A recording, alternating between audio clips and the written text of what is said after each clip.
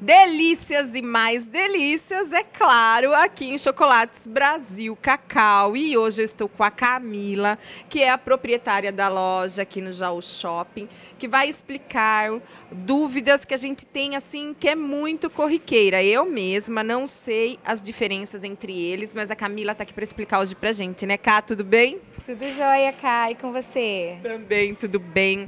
Cá, hoje a gente tem aí 70%, 60%, 70% na barrinha, né? Várias porcentagens no cacau. Nós temos o chocolate diet e temos também o meio amargo. Qual a diferença entre eles, né, gente? Porque eu não sei. Existe uma grande dúvida, né? Quando a pessoa resolve fazer uma dieta ou seguir uma alimentação mais saudável, né? Surge a dúvida de qual chocolate é o mais saudável, qual o chocolate mais indicado para minha dieta. Existem também os problemas de saúde, as intolerâncias, né? As pessoas que têm dificuldade com o açúcar, problemas com açúcar, que é o diabetes. Hoje em dia tem muitos pré-diabéticos que já estão cuidando da alimentação para não desenvolver uma doença mais séria lá para frente, ou ir se adaptando realmente assim a uma alimentação mais saudável, tirando o açúcar, né? E para quem só quer emagrecer ou fazer uma dieta hipocalórica, a gente acaba recomendando mais os 70%, porque ele tem açúcar, mas ele tem uma quantidade maior de cacau. E acaba sendo reduzido também em gordura. Então é isso que a gente gosta de explicar, a gente deixa bem claro aqui para os clientes na Chocolates Brasil Cacau, né?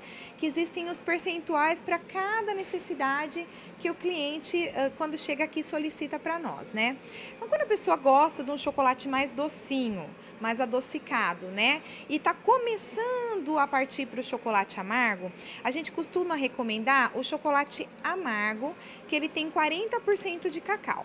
Então ele já é um chocolate mais reduzido em açúcar, né? Em gorduras, só que ele ainda é mais docinho, né? Do que, de repente, uns 60%, uns 70%. Aí a pessoa vai caminhando, né? Primeiro, então, a gente recomenda esse que é o 40%.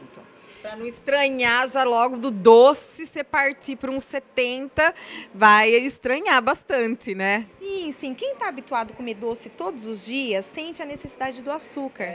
Então, muitas vezes chega para mim e fala, Camila, não adianta, eu como 70% e continuo com vontade de comer doce. Então, a gente recomenda, olha, começa pelo amargo, até seu organismo ir entendendo essa retirada do açúcar, né? E aí, então, você pode partir para uma trufa 60% cacau.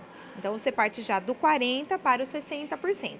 Por ser uma trufa, ele já é recheado, é mais docinho, né? O recheio é mais docinho, não é só chocolate, né? Tem o recheio que ele é bem docinho, no caso do 60%.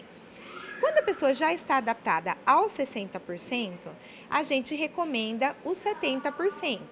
Os 70% nós temos a barrinha de 20 gramas, né? Que é a barrinha que o pessoal, é a dosagem geralmente que os nutricionistas passam, que pode comer todo dia uma barrinha dessa, tá? Bacana, porque assim você não erra na quantidade, né?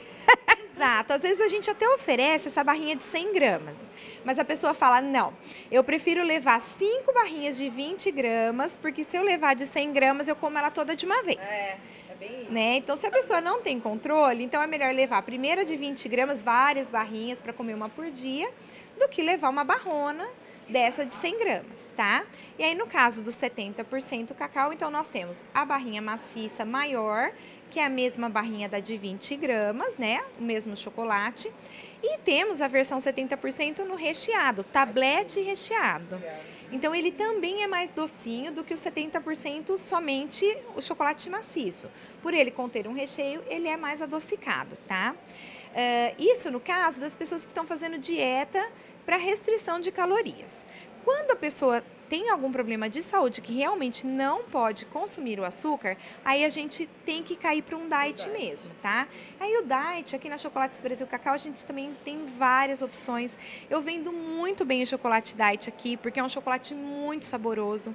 Os clientes amam o chocolate diet da Brasil Cacau. Eu tenho delícia! Ai, é muito bom, gente, é muito bom. Somos chocolatras, né, Cá? Né? Assumidas. Assumidas, é isso aí. Então, aí eu tenho a opção de 20 gramas, tabletinho diet 20 gramas. Tem as opções de 100 gramas no chocolate diet tradicional, né, que é o mesmo da barrinha, e tem o com castanhas, que é esse tabletinho aqui também de 100 gramas. Com castanhas, cá, eu só vou ter no de 100 gramas, não tem opção de tabletinho pequeno, tá? O mesmo vale para o tabletinho de 20 gramas de 70%. Às vezes a pessoa, eu vou levar um desse, eu vou comer inteiro e minha glicemia vai subir. Porque não é porque é diet que pode comer um monte, né, gente? Então, a gente tem que tomar muito cuidado com isso. Então, quem não tem controle acaba levando o pequenininho mesmo. Mas para os mais controlados, a gente tem a opção com castanhas e sem a castanha, tá bom? Chocolate muito saboroso também vale super a pena. E para as ocasiões comemorativas, a gente tem a caixinha de bombons diet. Ai, super bonitos os bombons, olha, a caixa, super legal. Bacana, às vezes tem uma vozinha, uma tia, ou mesmo os pais, né, que já estão desenvolvendo um diabetes, um pré-diabetes, que preferem o chocolate sem açúcar. Então, a gente tem a opção para presente também, tá? Então, essa é a nossa linha de funcionais que a gente tem durante o ano todo na loja, tá? Em ocasiões especiais como o Natal e na Páscoa, o grupo CRM, né, que é a fábrica da Chocolates Brasil Cacau, que é o grupo, né, que pertence, né, tá desenvolvendo chocolate zero lactose também. O máximo zero lactose, porque hoje em dia tem muita gente descobrindo que tem intolerância à lactose, né, Cá? Exatamente. Então, existem os intolerantes, existem os alérgicos, né? Que a gente passou uma vida inteira com rinite, com uma série de complicações respiratórias, às vezes não sabia o que é. Hoje já existe muita comprovação científica que a lactose tem uma influência grande, né, para os alérgicos principalmente. E tem os intolerantes que aí não tem conversa mesmo, aí não pode passar nem perto da lactose, né. Então, o chocolate zero lactose, o grupo CRM, ele terceirizava de uma outra fábrica de chocolates, uma marca conhecidíssima, né, no Brasil, chamada Munique. Não sei se você já ouviu falar nessa fábrica. Porque é um chocolate que, as pessoas serem intolerantes, ela não pode passar pelas tubulações dos chocolates tradicionais, que vão à lactose. Porque qualquer influência que tiver da lactose naquele chocolate, o alérgico sofre, o intolerante sofre. Então, o maquinário, as tubulações do zero lactose, do zero glúten, ele não pode ter contaminação. Não pode ser o mesmo. Olha isso, gente. Exatamente. Então, até então, para a fábrica, não compensava ter um maquinário só para isso, só para uma linha zero lactose. E para você ver, como você comentou, né? Está aumentando tanto esse nicho de mercado de intolerantes e de pessoas que estão evitando a lactose e que eles desenvolveram uma linha agora de produção somente para produzir chocolate zero lactose. Então, para o Natal e para a Páscoa, nós já teremos chocolate zero lactose produzido pela Chocolates Brasil Cacau. Ai, que máximo, que legal! A gente tem que começar mesmo na divulgação disso, né? Porque eu acredito que os que sofrem com a lactose já devem saber de cor e salteado onde encontrar, né? Exatamente. Uma coisa importante também que os nossos clientes, né, nossos amigos devem saber é que os nossos chocolates não contêm glúten. Né? É uma coisa muito importante. Chocolate que contém glúten é o chocolate que vai uma castanha, que vai uma bolachinha, né? Os chocolates que contêm glúten, eles estão escritos na embalagem que contém glúten. Mas o nosso chocolate ao leite, o nosso chocolate amargo, o nosso chocolate diet não contém glúten. Então, os celíacos também, as pessoas que têm intolerância ao glúten, podem ficar despreocupados em consumir os chocolates daqui da Brasil Cacau. Porque não é 100% seguro. Porque quem sofre com essas alergias, essas intolerâncias, sofrem de verdade, né? Então, não pode mesmo nem arriscar, né? Não, não. É por isso que cada vez mais, né, o mercado, não só da Chocolates Brasil Cacau, mas o mercado mundial está buscando desenvolver cada vez mais opções nessa linha de chocolates funcionais, né? Antigamente a gente não tinha nem diet nas prateleiras, né? A gente ia no mercado, você tinha uma opção de doce diet, o sabor era péssimo, muito marcante no adoçante, né? A gente sentia, ficava com aquele amargor na boca, né? Aquele sabor residual que a gente chama, né? Residual na boca. Então hoje já está muito bem desenvolvidas as fórmulas, né? E a Chocolates Brasil Cacau, ela prima mesmo pelo sabor. Então o nosso chocolate, ele não tem sabor. Eu recebo comentários de amigas na academia, nos corredores aqui do shopping. Nossa, mas eu comi o chocolate da Chocolates Brasil Cacau, o diet não parece diet, é uma delícia. Dei para minha filha experimentar, olha filha, prova. Perguntei, parece diet? Não, não parece diet. Então, não existe mais aquele sabor residual, né? É cada vez mais saboroso, cada vez mais gostoso. Então, pode comer, pode presentear sem medo, que é um chocolate de qualidade, chocolate muito saboroso, viu, cara? Vale a pena. A gente adora, né?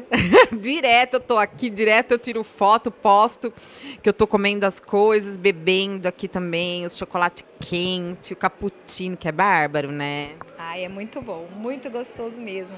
A gente pega no pé agora da franquia para que eles desenvolvam um cappuccino diet, chocolate quente diet, né? Porque os nossos clientes procuram, gostam, né, do nosso chocolate quente, então tomam com aquele receio, ai meu Deus, o que vai acontecer, né, os diabéticos e tal.